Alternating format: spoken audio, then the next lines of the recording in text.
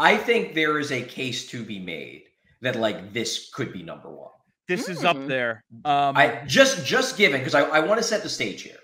Okay. This was so the game is game 3 of the Flyers Capital Series in 2016. But to me, the reason why this has a case to be number one is because this is the first home game after Ed Snider passes away.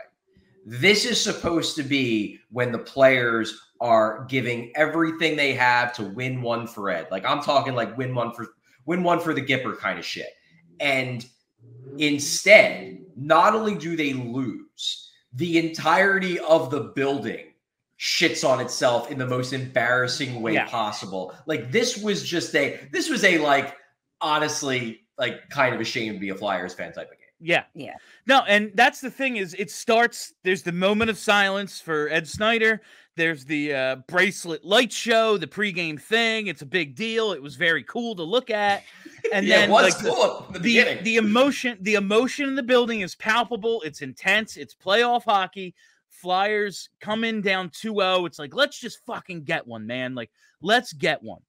And they start the game right. Michael Raffl scores 57 seconds in. It's like, yes, this is the one. They are properly motivated. They have the right intensity to at least not embarrass themselves in a playoff series that, especially after Sean Couturier gets injured, it's like, well, what are we going to do?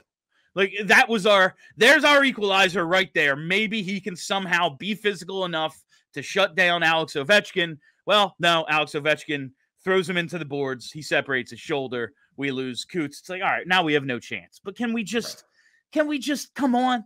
And like lose in 5, but win this game. Yeah.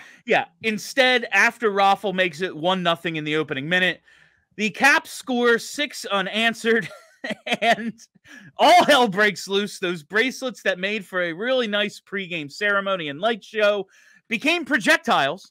To the point where Lou Nolan had to come over the PA and say, like, hey, we're going to get penalized. Stop doing that. It off. And then when people continued to do it, he dropped the classic stay classy Philly line.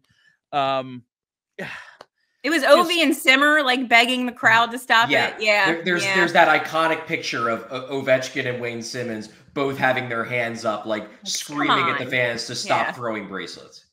But again, like, and I don't want this to turn into, like, a shaming the fans thing. No. Look, fans should not have pelted the guys with bracelets. However, they would not have done it had the Flyers not shit on themselves and lost in the Snider game 6-1. Like, I don't know. Don't do that. Yeah, like, again, don't throw things on the ice. Don't ever do it. Ever. But it's not. It was the perfect storm. Like, it's just one of those things. Like, is it good? No, but sometimes mob mentality, like, people been drinking a little, probably pregame the game. They were really jacked up for this one. It's Flyers playoff hockey. It's Ed Snider. It's all that. And then they just get crushed by 6 unanswered goals. It was a perfect storm of, hey, they handed me this thing that now has no value to me. I'm going to throw it on the ice. And it was just... that's exactly what happened. It was a bummer all around, and it is one of the like every single one of these games. We're like, oh yeah, that's a low point.